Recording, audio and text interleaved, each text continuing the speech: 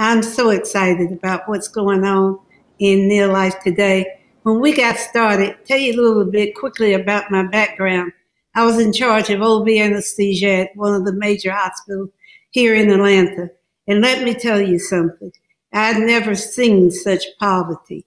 And we, being one of the hospitals for indigents, a lot of times people who leave had to pass high producing hospitals and come to Grady. Several times a life was lost because they could not make it to Grady in time for the delivery. And when I was introduced to this opportunity, I said, there's got to be a way, there is a way for people to have good health. Let me tell you one thing quickly. One time they did not even talk about nutrition in the hospital. You went to the hospital, you just ate anything. And a lot of times they were not good for whatever was ailing you. But I am so happy that we found Near Life. And let me tell you, God put a group of people together with us. We didn't do it ourselves. God did it. I always said we can do this with God's help. And God truly helped us to put an awesome team together. Sometimes you think that I get a little overboard with my team, but charity does begin at home. And I want you to know I love everybody. I want everybody to be a part of this awesome opportunity.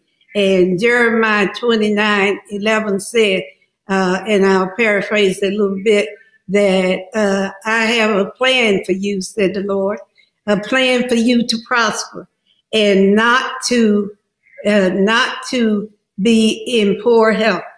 And I know, and a plan for your future and good love. And today I know that without a doubt, God has truly his hand on Near Life. We have seen so many people come with a Near Life for different reasons. Maybe they didn't stay, but God has kept us here for a time like this. We knew that there would be many, many different things that would come, but we knew that Near Life was the company that would stand the test of time, and it truly has. So we are dedicated. We feel really good. One of our team members said for 22, we will have the quote, a better, happier, healthy, and prosperous you in 2022. God loves you, and so do we.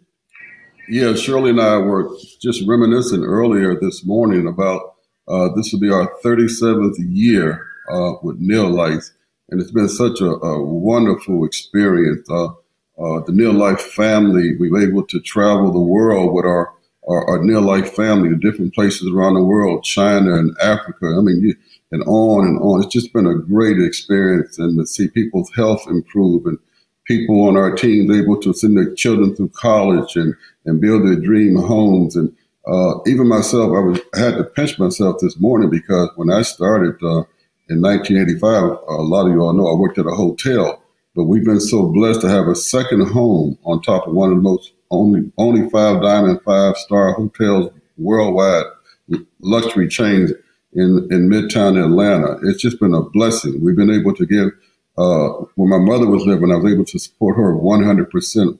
We gave monies to different charities. It's just been a blessing, a blessing. And I'm more excited about Near Life today than I was 37 years ago. And we're going to make it happen again, all over again in 2022. Thank you, and God bless you all.